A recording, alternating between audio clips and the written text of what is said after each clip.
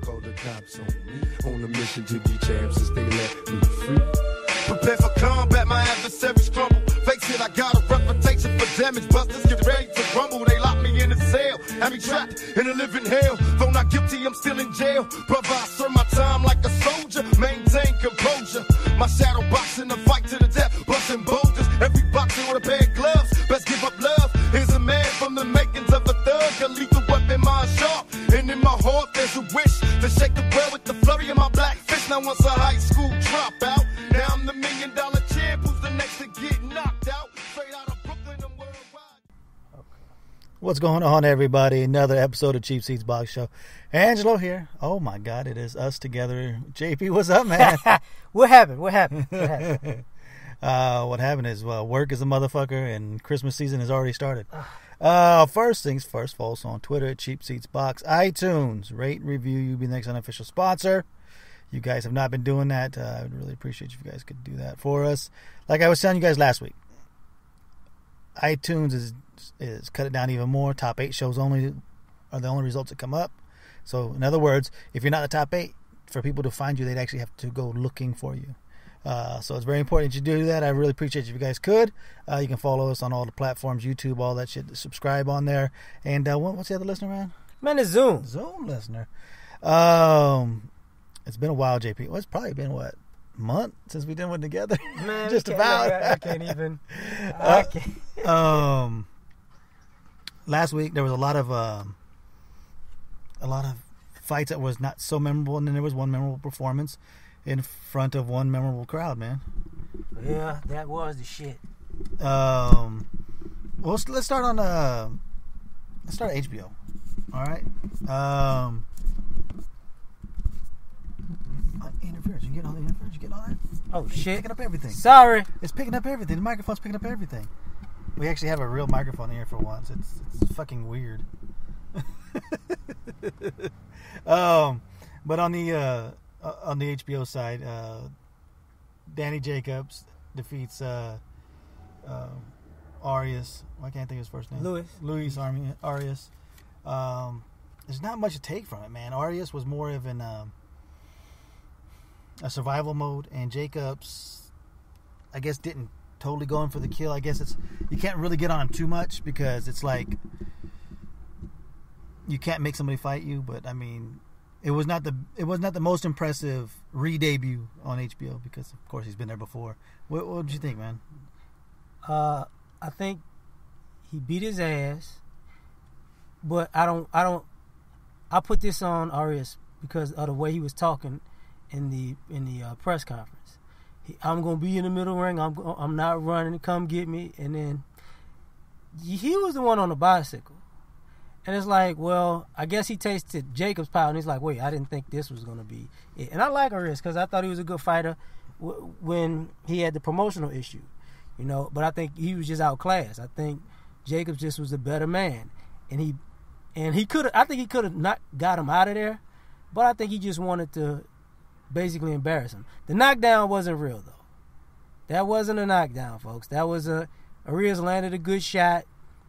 He tried to get out of the way of Jacob's shot and basically tripped over his legs.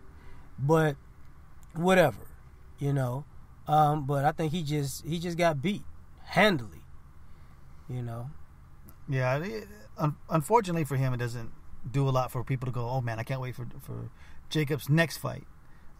Like I said, he didn't ride that momentum off of the Golovkin fight the way I would have liked him to, because everybody is pretty much a fan of Danny Jacobs. They love the story, they love the man, they even love the fighter most times. This was just not one of them times, unfortunately for him. And when Eddie Hearn is pushing you and he's making his promotional debut in the U.S. and reintroducing everybody on HBO to Danny Jacobs, it just wasn't the performance that they were wanting. We'll see what's next. We know what he wants. He's probably not going to get Golovkin. He's probably not going to get Canelo next. But there are he said he wants Jamal Charlo. That's a great fight. Ooh. Who wouldn't want to see that fight? And let's be honest, sometimes we always say this, you got to be careful what you ask for, because you just might get it, because the role that Charlo's on, it may be too much.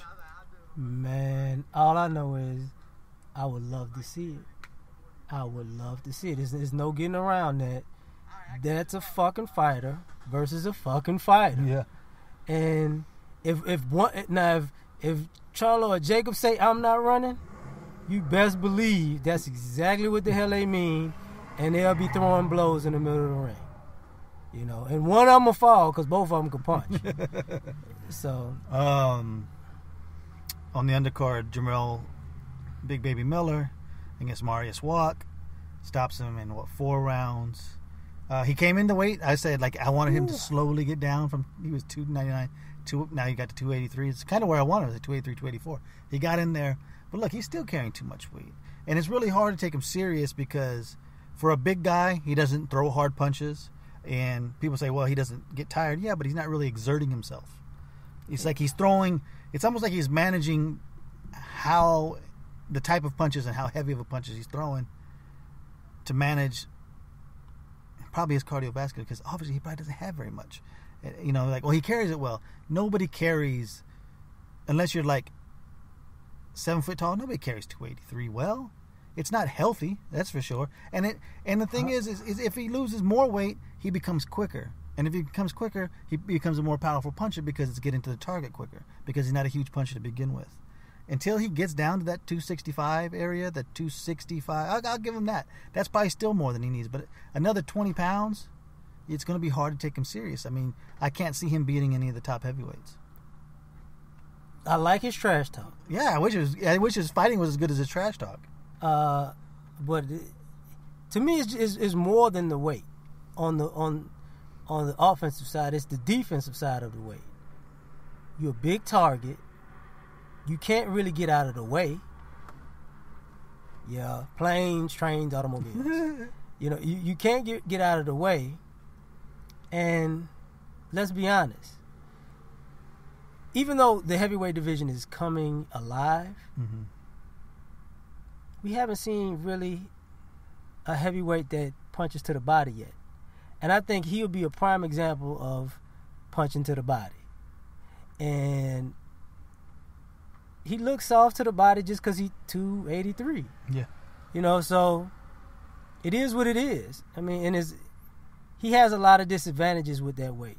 And I think one of the things people seem to forget about is there were a lot of guys his size who actually got down to an optimal fighting weight. And the problem is we don't know what an optimal fighting weight for Big Baby is.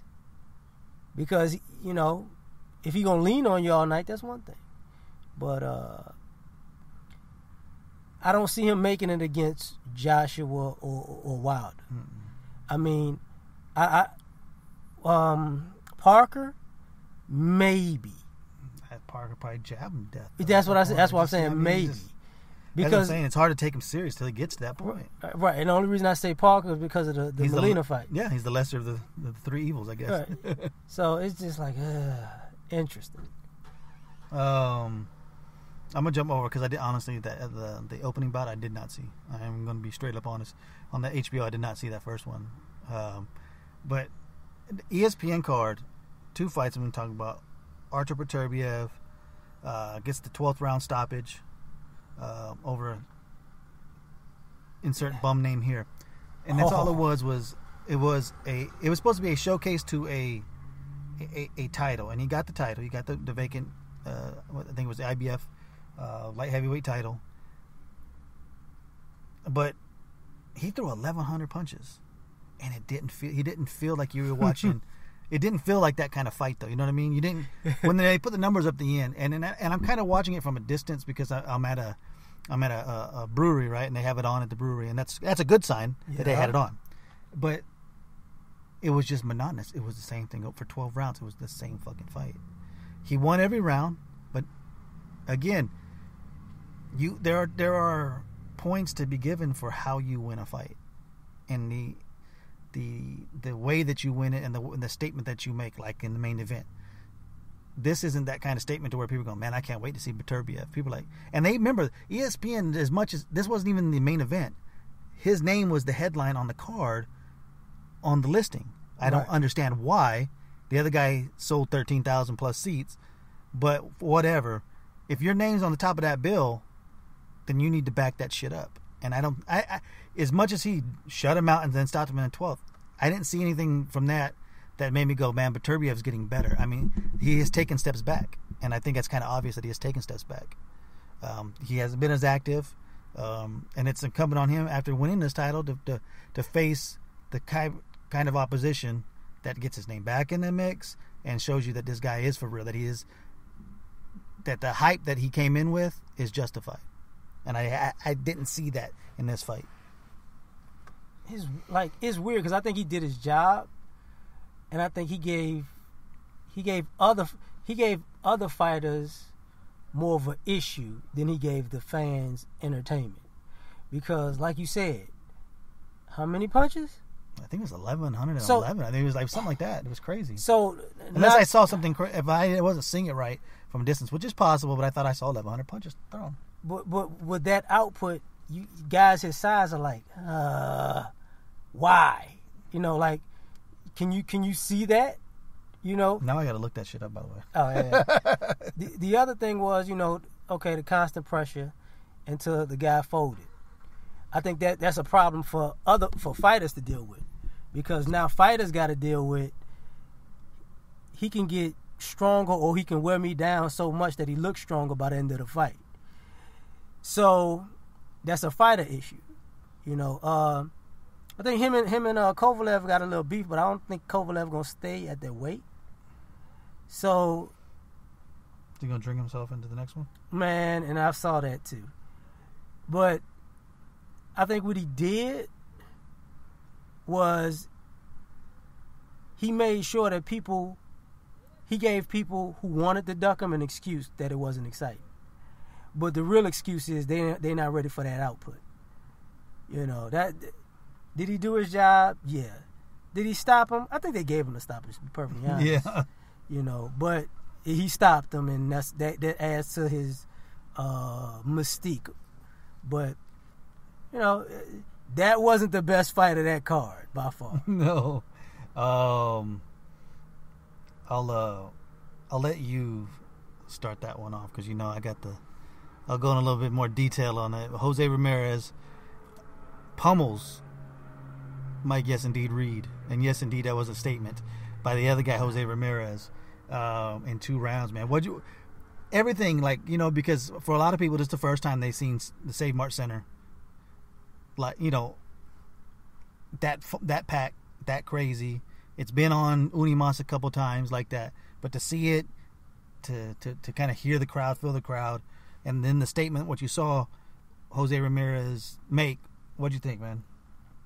I think he answered the call of putting his city on the map the minute they gave him the opportunity. I think my ribs hurt from when he decided, oh, yep, I got him. Yeah. And I also think his opponent was quality to the point where you got to say, yeah, this dude is damn serious. And now who's up next has got a problem. And I'm going to shut up at that and let it be, and let the gospel be spoken. All right. This was in the house that Jerry Tarkanian built. Let's be honest. This is how this whole arena, I can give you the backstory. Fresno State used to play in Selland Arena. They brought Jerry Tarkanian in. He coached them for, 8-9 years. They built the Save Mart Center. It has never been like that. Paul George is probably the closest thing that got to filling up that arena. But Jose Ramirez has been selling this shit out for 3 years. You know, people were trying to, and it's funny because I've been the one saying it for years and years. That this is the guy. He's selling shit. He's selling for the last 3 years. He's been selling 10,000, 11,000, 12,000. Now the last 3 fights is over 13,000. He did 13, 8, 38. For that arena, that is a complete sellout. Remember, I think it was the Crawford fight. I think he got the 13-2. That had been the most he had sold. Well, this is the 3rd fight in a row. Yes, it's barely more, but it's 3 fights in a row that he's actually sustained this. He put the Central Valley, where of course I'm from, on the map. And it's funny because I give props out to oh shit, here comes somebody fucking being cool. Vince Cummings on Taylor Tape. He's the only one actually gave me any like, hey, look, he's the one who's been putting it out there. This is the number one ticket seller. This is the number one American-born boxing ticket seller. That's just, there's no way around it. You can say whatever you want to say. He has been. I said this after the Crawford fight when he unified. It's because he put himself in that position, getting into the fight for the water for the farmers, because the Central Valley, what people don't understand about California is there's a whole forgotten area where we're from in the Central Valley that is not like the Bay Area. It's not like LA.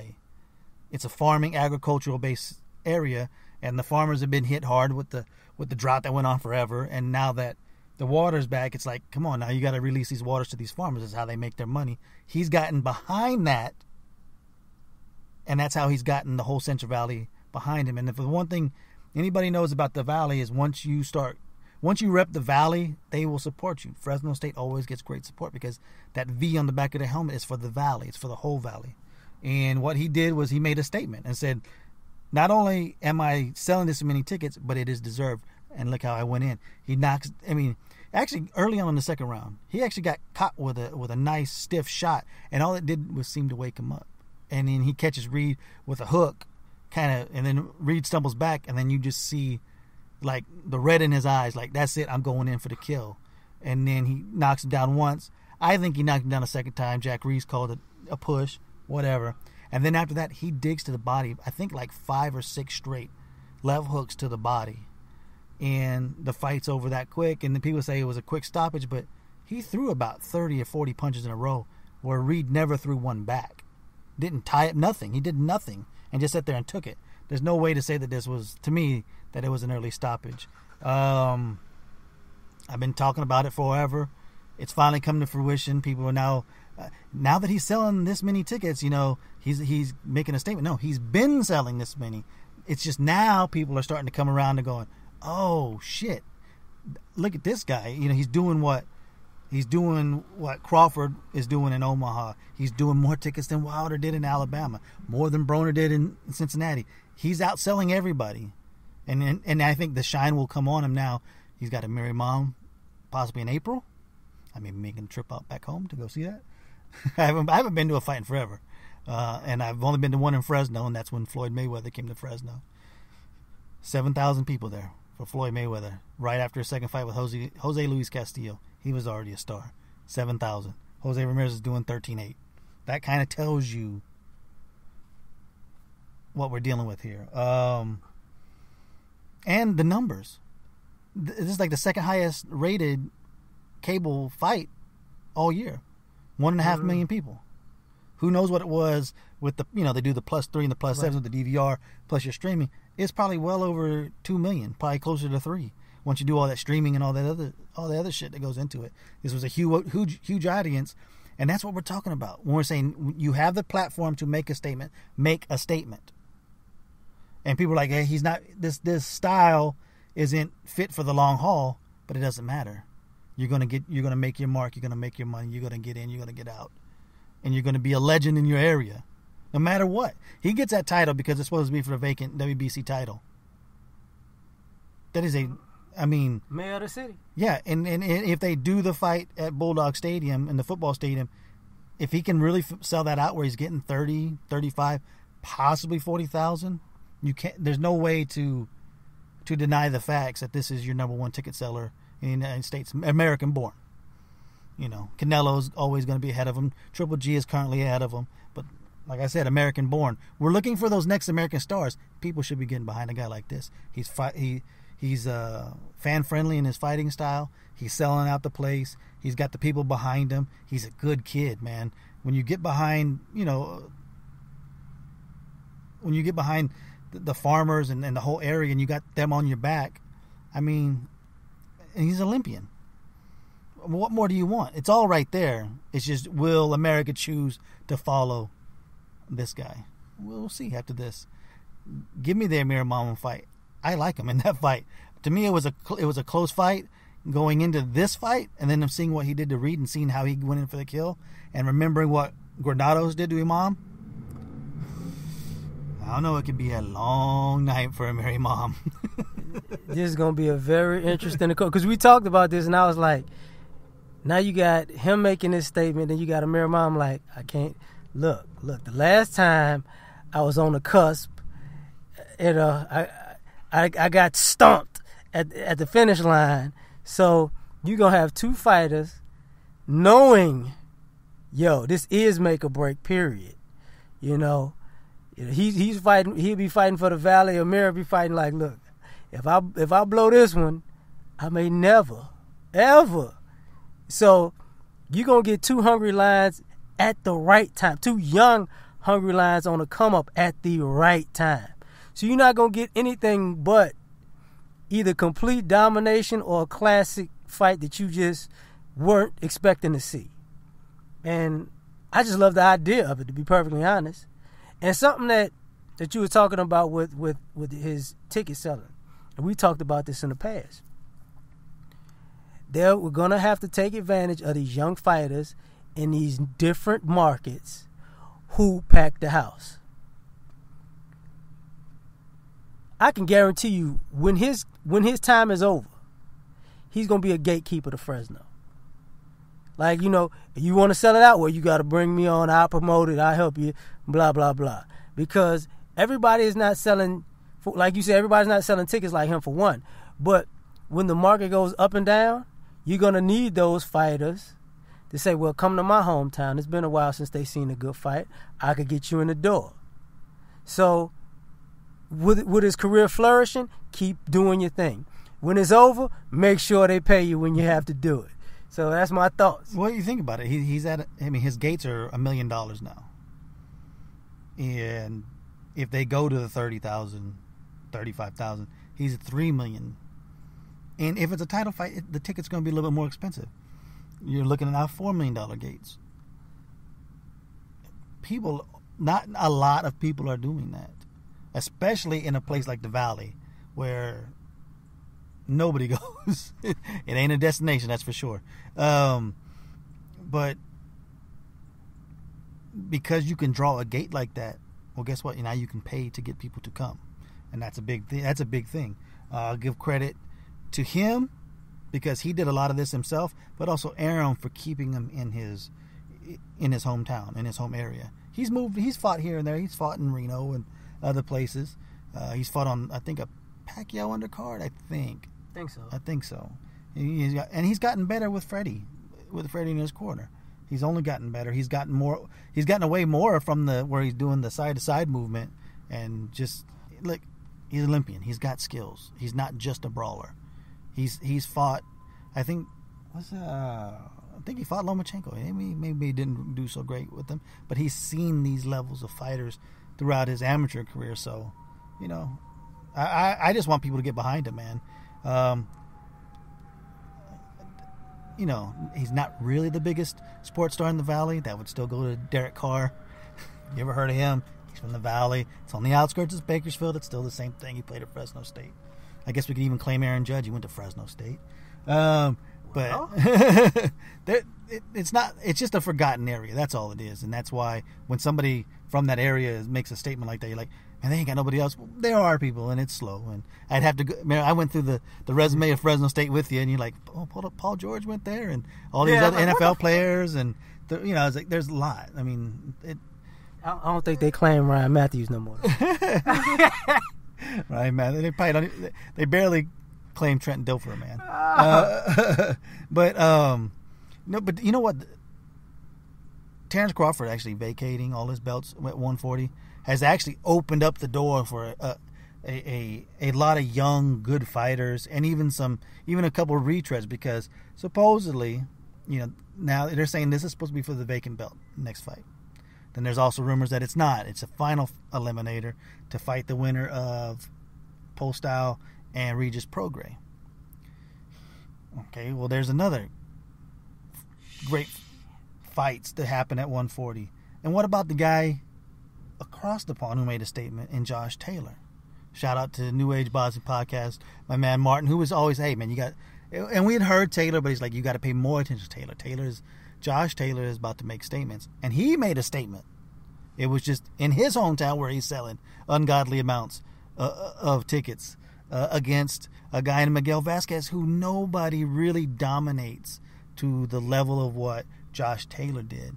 And Josh Taylor taking in a great veteran fighter for, especially where Josh Taylor is, I think he's 11 fights into his pro career. That is a great fighter to be in against. You're going to get rounds. You're going to get different tricks. You're going to get just a different style of fighting. A Mexican fighter who fights so anti-Mexican style, in quotes, that to stop him, to fight through the early cut and to dominate Vasquez and to just basically beat him into submission, that's a huge statement. That is another. Could you imagine those two places crossing paths? Scotland and Fresno. I mean, like, I'm gonna throw a scenario out there. We're talking about a division that there are few that most of the young lions are unknown to most people, and they have a few names. But when you look at it, just from just a fan perspective, the names in that division are going to have a hard time beating the prospects and the contenders. So you could see somebody, like, worst case scenario, worst name, worst fighter with the big name would be probably Adrian Broner, to be in that division right now. Because you be like, oh, he's Adrian Broner, he got this reputation. But with these guys, this ain't no walk in the park. Like, can he be post-style? Prograde? I think he can. I'm big on Prograde, man.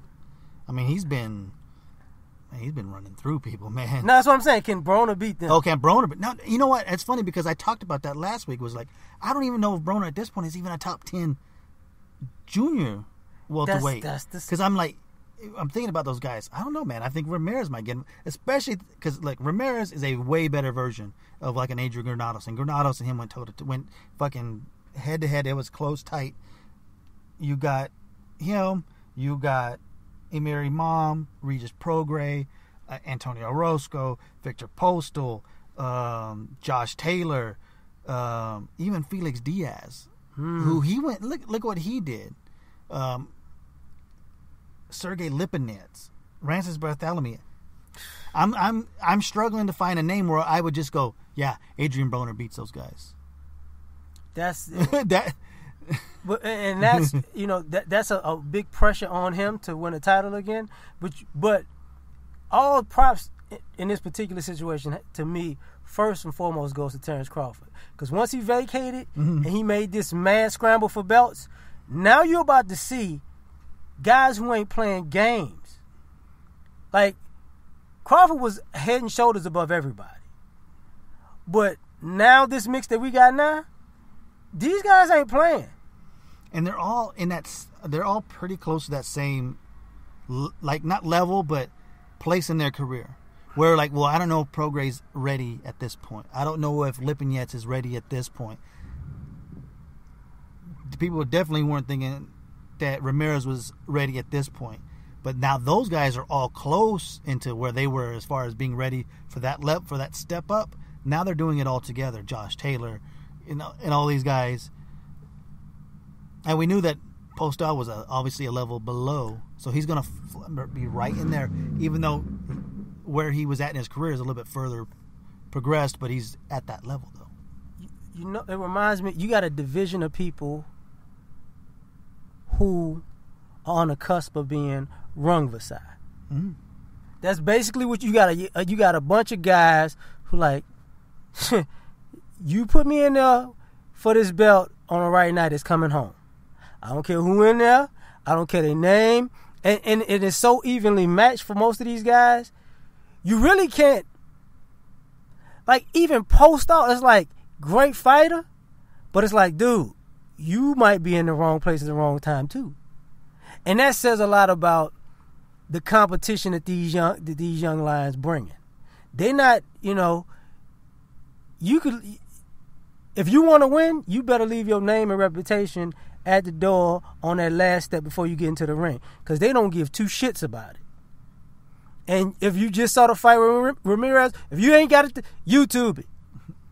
It's hard to find on YouTube. I found highlights, man. I hadn't found the fight. Well, yeah, it is coming. But it's that type of scenario where you're gonna fall in love with names you don't know yet, but you will know. It's kind of like we're kind of like your gatekeeper to the favorite artist that you haven't heard of yet. Somebody said, hey, wait until next year. You're going to know this name. Look at that whole division. All those names, you're going to know those names. Yeah. It's just funny because guys like Taylor, who's only 11 fights in, and the guy from Fresno are going to be the guys who can make the demands. No, you got to come to me. Now, what happens, because Taylor has a silver belt, right? And Ramirez, if he can get the WBC belt, that's where this power struggle is going to be a little bit.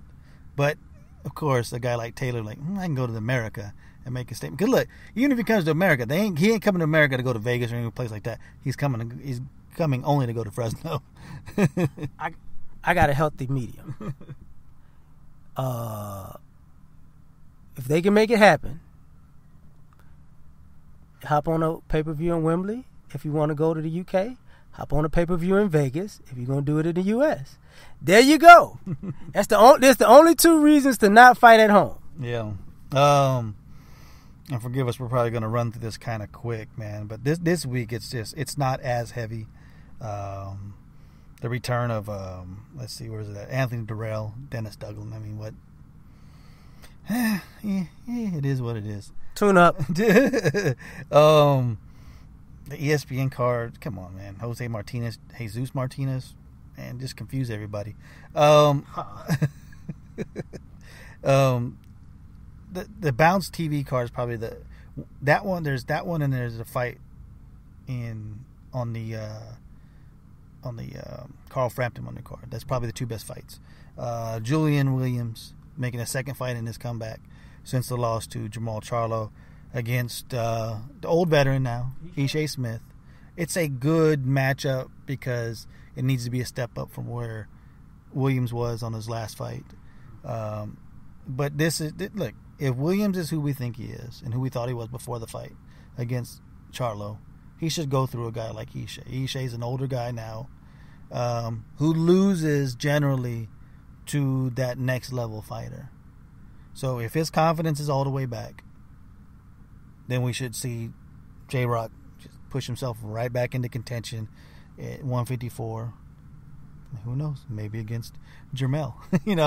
Don't do it if he wants those kind of problems. And then, like I was saying, the Carl Frampton on his comeback after the Santa Cruz fight, Horatio Garcia. Not much to talk about there. It's sitting up on a tee for him. And there's not much to say about that. It's at 126. He'll make the weight easy. I know he hasn't fought in forever, but it's just a showcase. That's all it is. Here's the irony. We have a history of saying these fights are gonna be blah, and what normally happens? A couple of those fights, you're like, wait, how did that just happen? Like, that's not supposed to happen. So, ironically, even though these fights don't look the best, all of them on paper, a third of them might be complete battles. It could. But that's all you want to see. You just want to see the return of Frampton. There's not really much to pull from that fight. I think the best fight on that one, of course, is the undercard fight. Jamie Conlon going up against Herwin Anakanhas, who you saw on I think it was the Pacquiao undercard. People have been wanting to see Conlon move to take that step. Mm-hmm. He's getting a little bit older. He's one of those 85-year-old contenders. He's a light Cuban. Yeah. I like Anakanhas. We saw I think it was a big knockout too. I can't even remember the fighter, but I know it was a huge knockout. And I don't know if Conlon's got enough in his arsenal to keep Anakanhas off him. Any of those Filipino fighters, man, they're gonna fucking come at you. They're like Japanese fighters. They're like fucking certain parts of Africa. You know, depending. If he can't keep him off, yeah, exactly. He's gonna get embarrassed. Yeah, but I think that's the closest. I think that's the closest fight. I think that's the fight to watch. It's probably the most competitive fight of the entire weekend,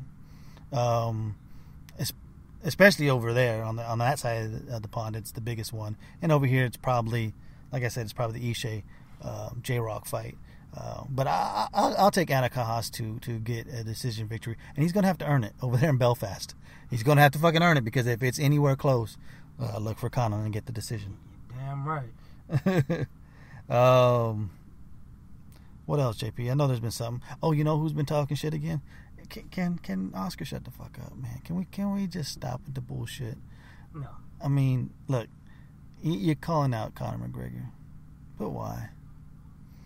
Really, why? I mean, I guess to keep your name out there. And like here, and the funny thing is, he would fight him because he would beat him, and he'd make a lot of money off of it. And if he actually was to do some dumb shit like that, that would just show you financially where his company's at, if he has to do something like that to generate revenue, because only Canelo is getting any kind of revenue for him. Here's my thing. As a promoter, I get you're trying to stay relevant. I get you're trying to push the envelope, just keep your name in the mix. Just as a fan watching, your reputation as a fighter and your actions as a man over time are completely different.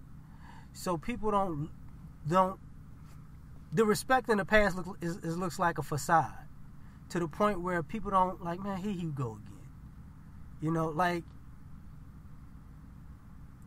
we knew Don King's history, but you becoming worse than Don King, and your history is supposed to be squeaky clean. So now it's like you're too much of a hypocrite. So I mean, and I get it, because the one thing that people haven't said in this whole time, and it's trying to be respectful, even with the thing with the Heyman situation, it really wasn't Al Heyman's fault that your fighters left you. And it says a whole lot that none of your fighters came back yet. So you have to really, really build a new stable, but I think more so build trust. You know, I think that, you know, and with the game widening out, like, if I was him, honestly, it's still Golden Boy Promotions. But make Bernard Hopkins the face of it right now. You get what I'm, like, don't, because it was really doing pretty good when Oscar was missing and it was Schaefer and Hopkins. You know, as far as perception of the company, like, he's killing his mystique with his shit. So it is what it is. Because you can't be I don't think he can. You know what?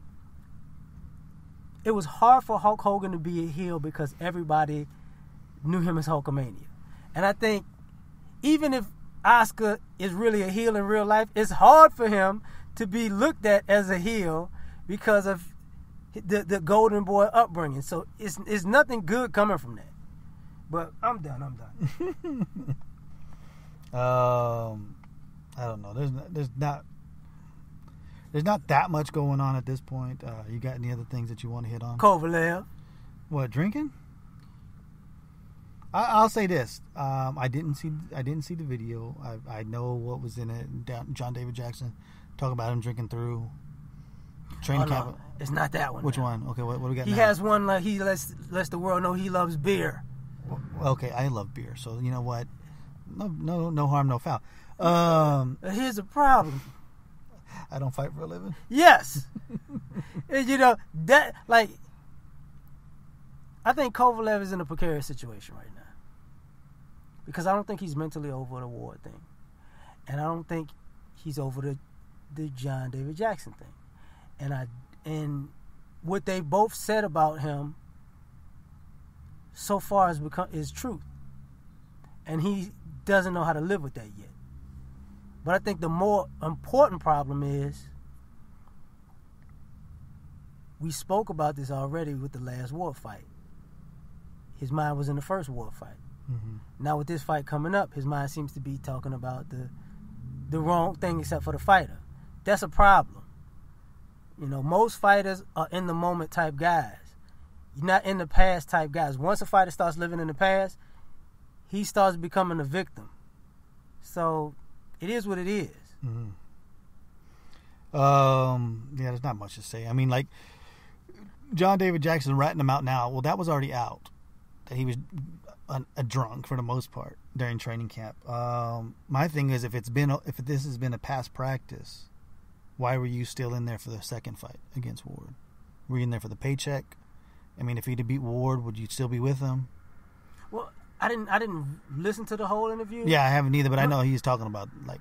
No, Kovalev has an interview. He's like, he kept him, like, to keep his reputation. Yeah, but what I'm saying about John David Jackson... He should have left. Yeah, at that point, you leave. Oh, yeah. You got to have some kind of professional integrity. Like, nah, I ain't for that bullshit, because what it does is it almost tells another fighter, like, look, if you get big enough, you can just tell John David Jackson, shut the fuck up, I'm going to do what I want to do.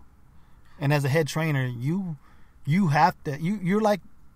You're like a football coach. Yeah, you may not be the highest paid guy on that team because there's going to be 10 other guys on that team, but you got to say, no, motherfucker, you going to respect me or you going to be sitting your ass on the bench? And since you can't do stuff like that as a boxing trainer, you're going to do what I say or you got to get the fuck out. I can't have this bullshit. Would Kovalev do that with Freddie Roach? Would he done that with Emmanuel Stewart, a guy like that? Fuck no. But here's the irony. The only way you're going to make it out of this one, you can take the Ann Wolf road. Well, you see, when the motherfucker don't listen, he gets his ass whipped. Would he do that with Ann Wolf? Shit, no. And like say Freddie, right? You know, he did the one fight with Chavez Jr., and it was like, I ain't doing that shit again. Like, we want Freddie back. No. And that's what I'm saying. Like, you have, look, it's one thing once you've gotten paid, like, you're going to be my trainer. All right, I can get through to him. And then you realize you can't get through to him. Then remove yourself from the situation. He's a good enough trainer and an established enough trainer that he didn't need Kovalev to keep on getting fighters to come to him. Especially after the first fight, it would have been perfect to separate from him, because most people thought you won the fight, and then you separate from him. Now you got people flooding to try to fill that void. I think he lost an opportunity. That's just my opinion, and it's not his fault that Kovalev's a fuck up. I mean, but it's one of those situations where no matter how you slice it, it's a lose-lose for both people. Because it wasn't the fight that was the issue. It was all of the quote-unquote hearsay that wound up being true and the hearsay that wound up being false, where people like, it's possible, though. So I think, there's no win in that situation for either guy. Because John David Jackson has a long history, it's like, could this be a bump in the road? Time will tell. Same thing with Kovalev. Could this be a bump in the road? Time will tell. But I think going forward, people might have questions about John's loyalty, and people might have questions about Kovalev's ability to, is he a quitter or not? So, like I said, this is something that time will tell about. I don't know about you, but that's about it, man. It's going to be a shorter episode. You saw the time when you fucking download the show. You saw how much it was. It's a little bit shorter. We ain't got as much time to spend on it. But we got together. That's the main thing, man. Look at us. We did it, man. We did it. We're back. And we'll do it again. Well, hold on. I can't fucking guarantee you that because I'm on vacation for the next 2 weeks. I can't even guarantee that we're going to be back next week together. But I am on vacation for the next 2 weeks for Thanksgiving, man. I can't, it is what it is. And then maybe we'll get together for one. Maybe we won't. December will get us 3-4 shows in a row. And then we're going to take a month off. But I told you we'll fill that in. I've told you guys how we're going to do that. Hey, just give me goddamn credit, man, when I call this shit out, people. Say it again. This is where the fighters fight the fast commentate. And we do it just like you from the cheap seats. We ain't buying no tickets, goddamn it. Peace. Please believe that I'll never be shamed again. Again, I'll be the next heavyweight champion. Call me crazy, but no.